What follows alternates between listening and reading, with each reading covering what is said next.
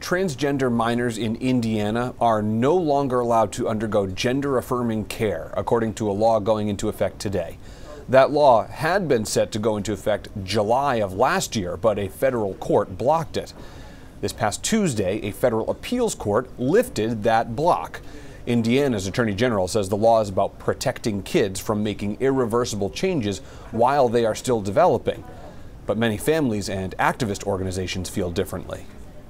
Our child has been living as her true self for the past 7 years. And the idea of her going through the wrong puberty is terrifying for her and terrifying for us. Indiana's Attorney General has said he is expecting challenges to the law.